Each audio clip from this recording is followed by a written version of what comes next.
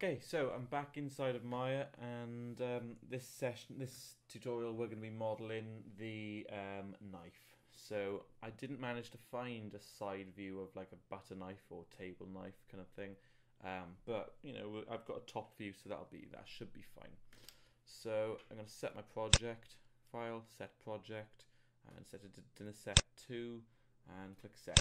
Okay, now I'm going to come into my foreview and just go to top, because I've got a top image of a butter knife. So I'm going to come to view, image plane, import image, and desktop. Which one is it? Cool. So this is my image plane, the image I'm going to use. Let's go there. Okay, so we're going to do this the same way we did our very similar way we did our fork. We're just going to start with a cube, we're going to form the handle, and then we're going to form this sort of curve down here. So I'm going to get my cube. I'll be working predominantly in this view for the first part. Again, we're going to scale it, move it back, scale it in, move it like that, just make it longer.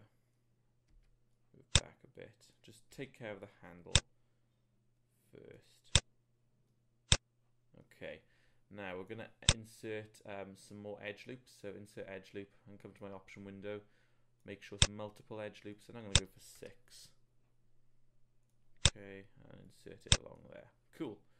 Okay, I'm going to right click and come to vertex and just start coming in, and again scaling them out so that they fit the sort of silhouette shape of our knife handle. So just briefly, I'm going to do mine quite quickly, just so there's no sort of empty silence. So yeah, something, maybe move these in just a tad, something like this should work.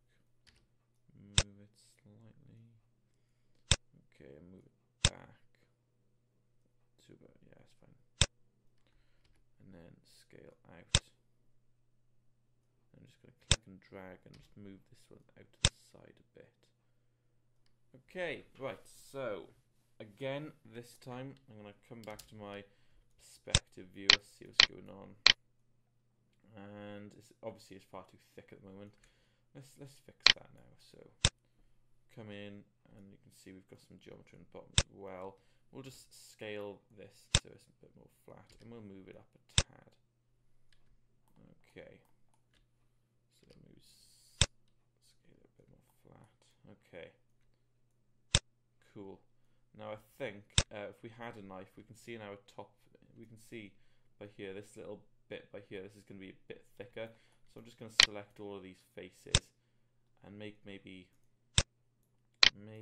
sort of these faces in the middle, keep this a bit thicker and this a bit thicker, but this is going to go a bit thinner, I think.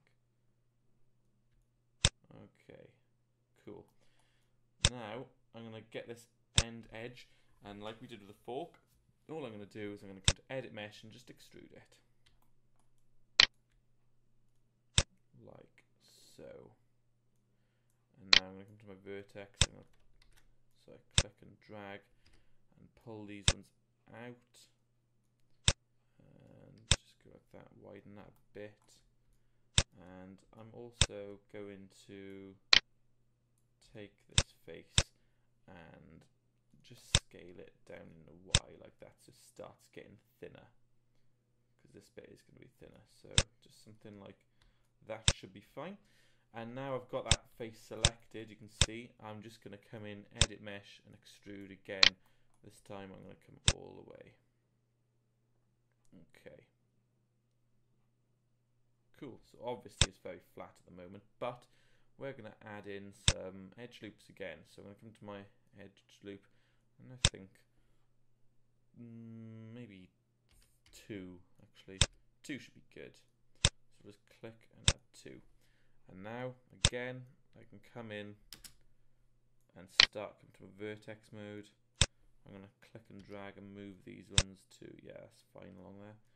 Move them out a tad, like this. Maybe move these ones out like that.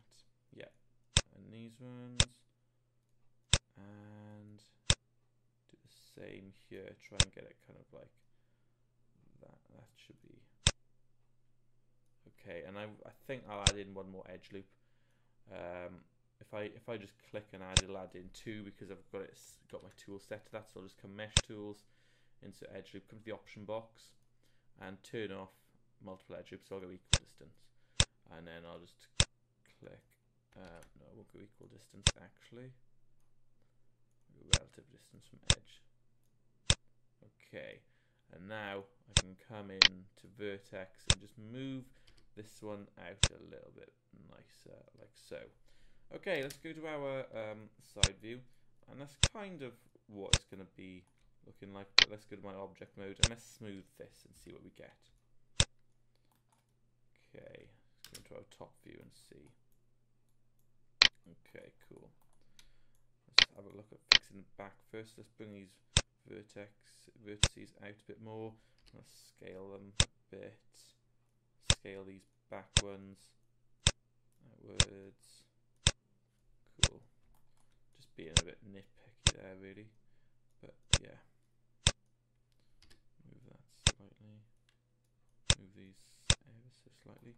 Okay, cool. Now I'm just gonna select and kind of move this out a little bit.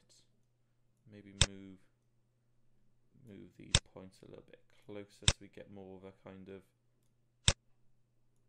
ridge. Just like that. Okay, cool. And that's basically how we do our knife. It's basically there. You just need to match them up a little bit more. And yeah, that's our knife really. So we can see this is matching up quite nice. So I'm just going to move this over. Move this one over a bit. Move this one over a bit. Move that in a tad. Yeah, and that's our knife done. So it was a very quick model that was. But you can see if we come to the side like that, we've got this is a little bit thinner than the edge. In fact, what I might do is select all these faces and make these just a touch thinner. So I'll get my scale and scale it down to Y.